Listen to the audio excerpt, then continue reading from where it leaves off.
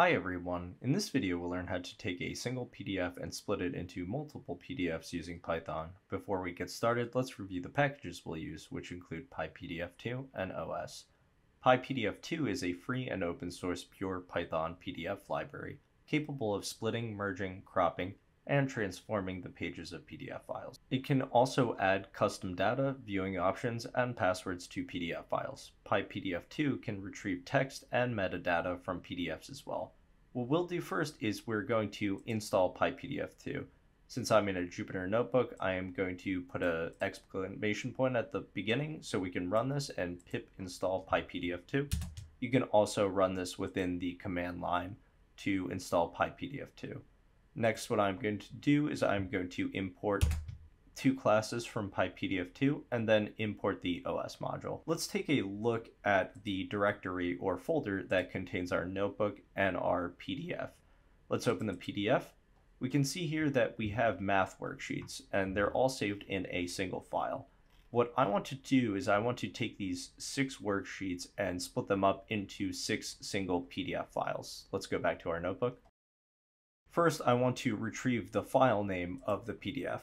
I'm going to create a variable called PDFList.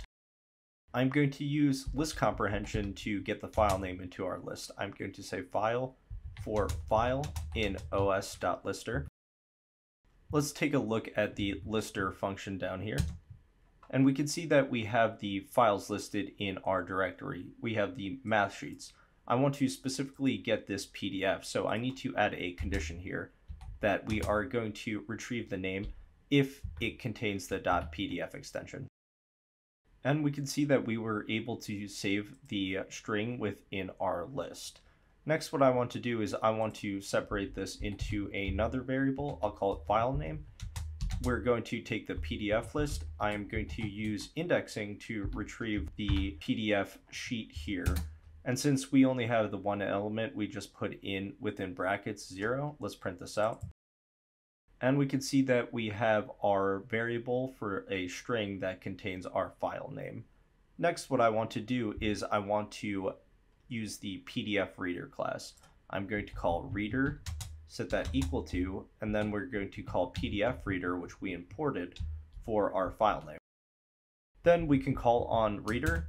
We can see that we have the PyPDF2 reader object here, and we are going to call on it to access the PDF within Python. What I'm going to do next is I am going to create a variable called pages.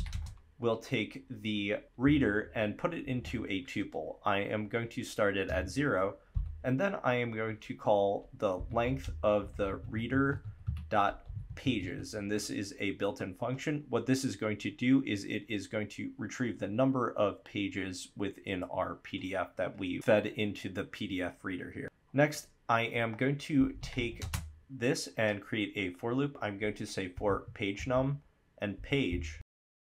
I'm going to say in, and I'm going to call on enumerate. I am going to put reader.pages as the first parameter. Then as the second parameter, I want to input 1. And what this will do is it will start the enum at 1 and go up to 6 for the page numbers. We'll create a variable here. We'll call it writer, and we're going to set that equal to PdfWriter.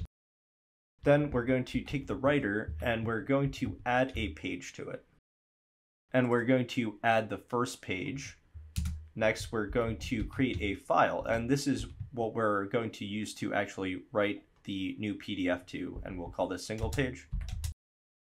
Here we're using open. This is going to create our file. Then we're going to use an f string. We're going to name the file, so we'll call it math sheet.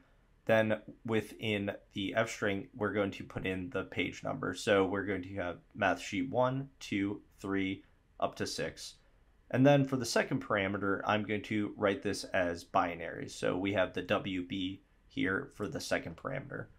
Next, what I'm going to do is I'm going to write this. So I'm going to call writer.write.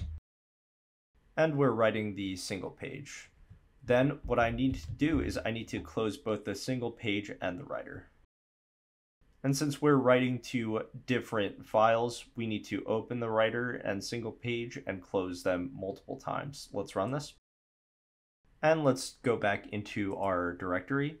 We can now see that we have the PDFs, and I can open these up, and we can see that they're all one page length. So we were able to successfully split these into separate PDF files. Thanks everyone for watching. I hope that this video was helpful. I included additional resources in case you want to learn more about PyPDF2.